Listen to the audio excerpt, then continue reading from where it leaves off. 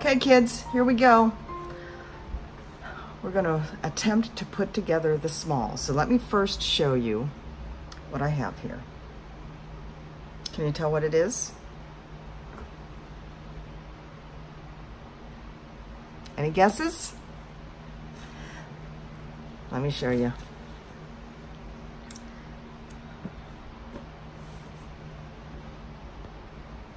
Sorry for the glare.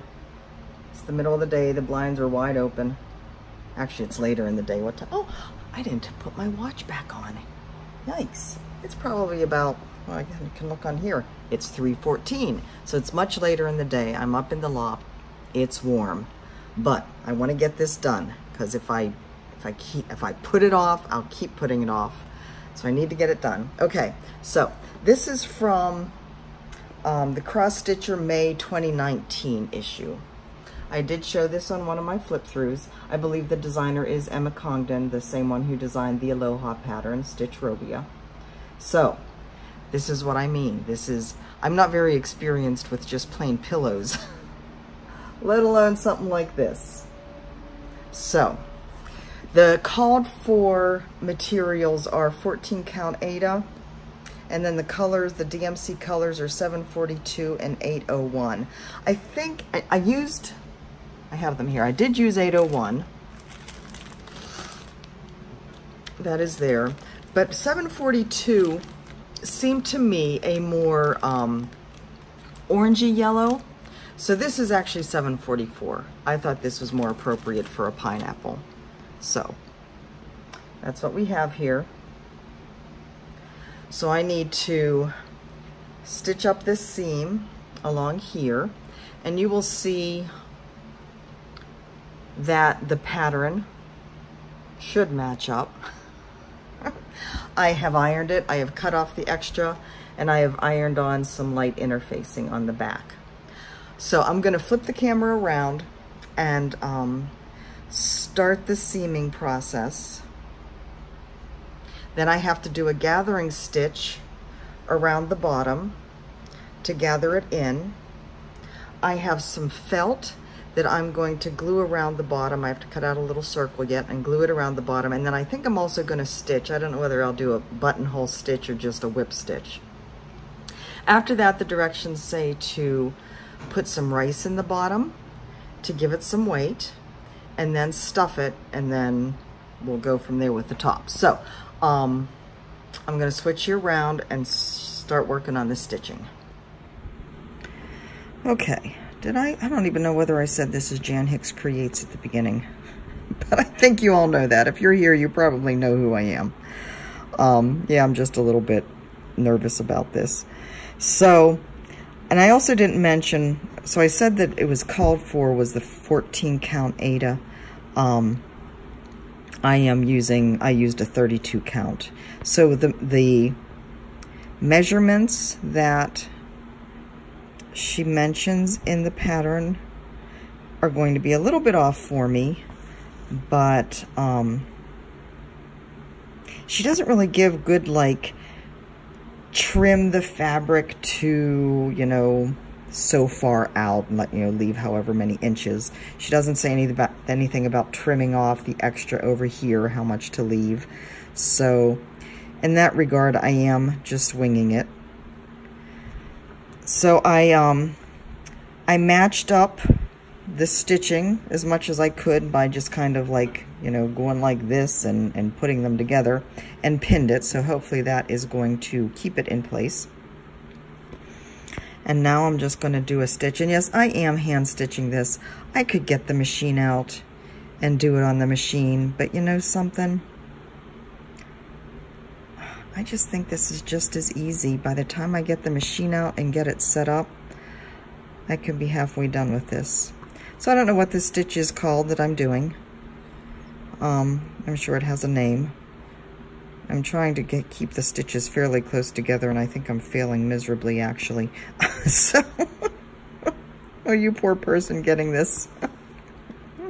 Please forgive me. So I'm trying to like go under 3 of the linen threads, but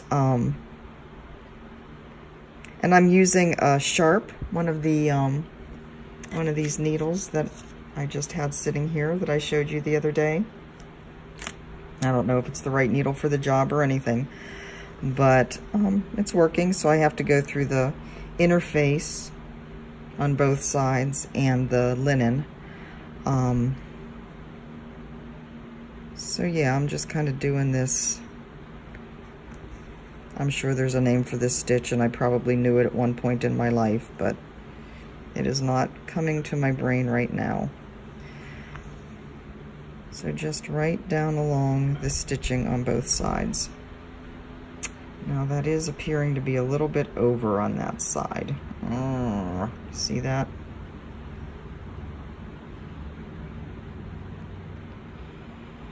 All right,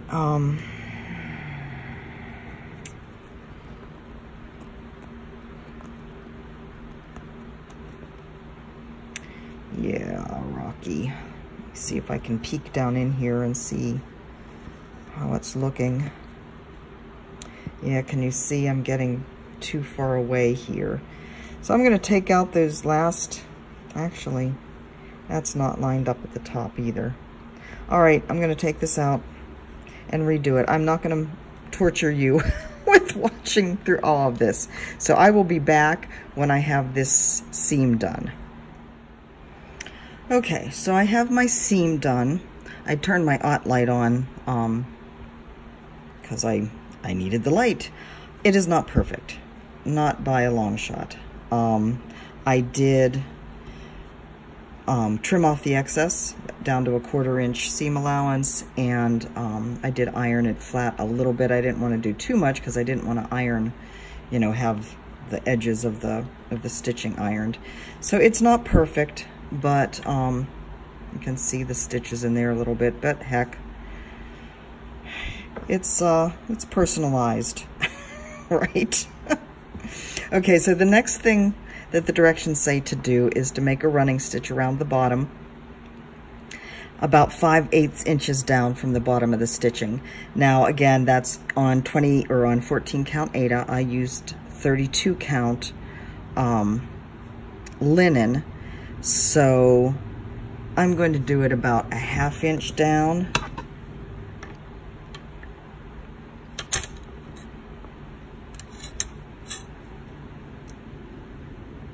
So that puts me about there. Maybe I'll drop it down. Shoot, I keep bumping you. Maybe I'll drop it down a little bit more. So I had to look up the directions for a running stitch because I've never done a running stitch. And I don't know, I only looked at one video, so there's probably better ones out there. But I don't know how much seam allowance you leave for these.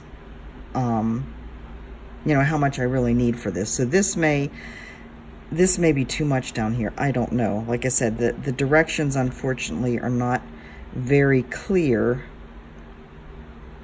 on this. So I'm gonna go about 1/4 inch apart on this one.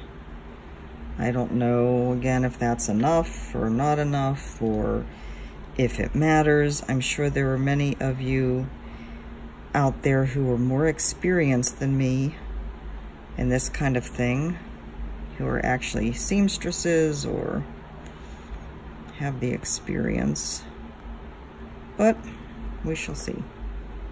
Again, I'm just using that same sharp hemming needle that I used for to stitch up the seam. And yeah, it probably would have been quicker to pull out the sewing machine, but it was really kind of a bugger to keep, to keep the seams matched up. I finally had to kind of, on each stitch, look at the bottom, look at the top, look in between to make sure that I was staying on the right line. So, a sewing machine, I don't know what I would have ended up with a sewing machine.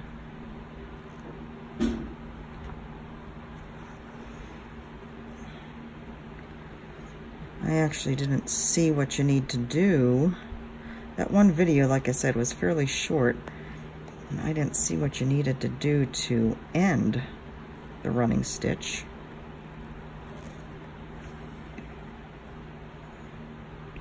first let's pull it and see if it does what it's supposed to do. Alrighty, and all that has to be inside there. There, more or less, is the bottom of my pumpkin. Now, needless to say, I need to fix this up.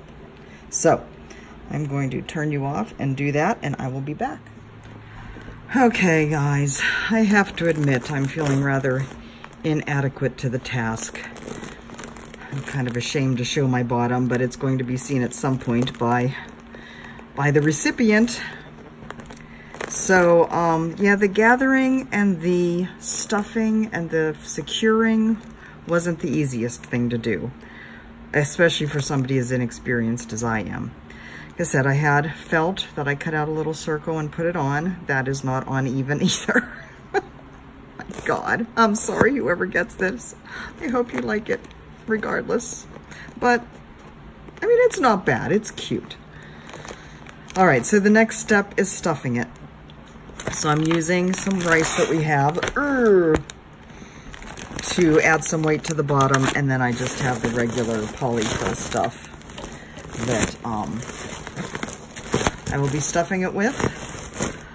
I got these leaves to add to the top. So that is next. I have to do that gathering again at the top. I'll be back. Okay, so I have the rice down in the bottom, and I probably put, I don't know, maybe 1/2 inch of rice down in, and it's holding it pretty securely. I think that's good. Boy, I look frazzled. I am frazzled. So yeah, I'm kind of doing the Vanna method of, you know, pulling apart the stuffing and then stuffing it down in. So, I mean, I think that's a nice, it actually is a nice sturdy little thing. What do you think? I think it's cute.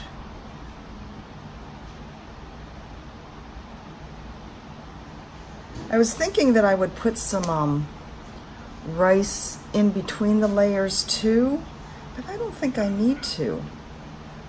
I think I'll put a little bit more stuffing in. Now, oh, I forgot. Glad I didn't forget till after I sealed it up. The leaves. Now, my plan for these was just to use some of the smaller middle ones, but I wanted to use the stem. The instructions say to use a pencil and to cut a pencil the size of this and stick it down in the middle. And then that's what you, like, the sample has leaves cut out of felt and attached to the pencil stem. I want to just use this. So I'm going to have to get my wire cutters, which are around here someplace, and mess with this a bit. So I will be back. All right, so this is what I have so far. I think this is going to work. Now I just have to do that running stitch and gather it so that this gathers up around this. And maybe glue some on the outside. I don't know. I don't know. We'll see. I'll be back. All right, so this is what I have so far with the fabric tightened around. Now what I've discovered is, number one, I kind of like it. You're supposed to tuck the extra fabric down in. I don't know that I will. Number one, it's a pain in the butt to do that. Number two, I kind of like it up like that. But what I did discover is that I need to put more stuffing in here. This is kind of not as poofy as the rest. So I'm gonna do that. And then I'm gonna fasten off. I don't have the running stitch fastened off yet, which is what I'm holding here. Yeah, I'm gonna fasten that off, and then I might just glue or stitch. I don't know whether I can stitch through whatever plasticky material this is, but I might just glue those on outside this fabric and call it done. All right, wish me luck. All right, next step. It's all gathered around the top. I did leave the fabric out. It's stuffed pretty compactly with the rice at the bottom. The seam is visible. It's just the way it is. Just keep it turned this way. No, no. All right, I'm gonna put the other leaves on and then we'll be done. Okay, so not too bad for somebody that doesn't know what they're doing. It's not perfect. The bottom's wonky and the top, so I stitched on these outer leaves, and I am not happy with the stitches showing, so I actually cut off some little pieces and I'm gonna glue these on to here so that they will cover up those stitches. So, almost done. I'll be back. Okay, so it is a couple days later. Had to let the glue dry. It was dry yesterday, but I didn't have my act together yesterday to show you the finished product. It is not perfect. I'm not happy with the seam still. I did kind of glue extra pieces around the top to cover up those stitches, and I think that works. And then I got these kind of colorful pins. I'm gonna get another pack so that it's covered with the pins. But I think overall, it turned out to be awfully cute. So that is my small for StitchCon. Now I'm also going to include a lei that Dee helped me make. So, kind of Hawaii themed, right? I think that works. Anyways, guys, I don't know whether this tutorial was helpful or not, whether it was more scattered or, like I said, a comedy routine more than anything, but I'm happy with it. Mostly, I'm happy that it's done. I'll talk to you guys on my regular stuff. Talk to you later. Bye-bye.